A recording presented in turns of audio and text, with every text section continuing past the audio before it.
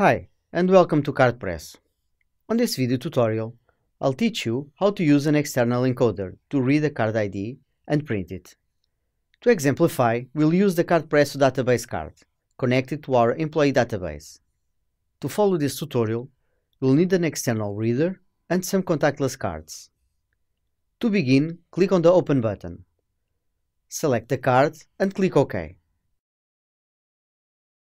Now we have a card connected to a database.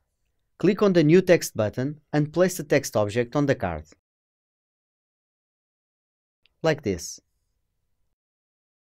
On the Item tab on your right, replace the item ID by UID. Now click on the Encoder View button on the top menu. Here, on the Encode view, you'll have the Encode Operations board, to where you can drag and drop your objects to perform encoding operations, as you will see. Please verify if the encoder device detected is the one you'll use. If not, please change it.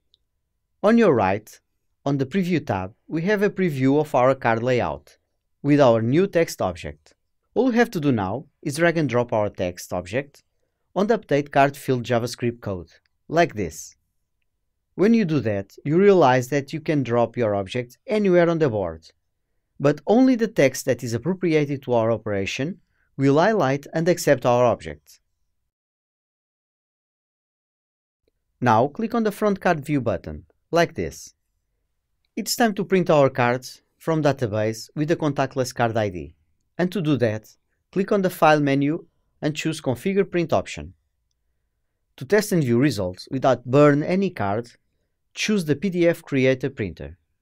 Change the paper size to A7, that is the most resemble to our card size, and select Landscape Orientation. After this, just click OK. Then click on the Print button and put your configuration like this. Database Selection Range, from the beginning to all records, to print all records that are on the database. And don't forget to check to print front card and encode operations. Finally, click OK. Then cardPresso will ask you to pass the cards on the reader. Please do when applied, like this. As you see, all the cards are here,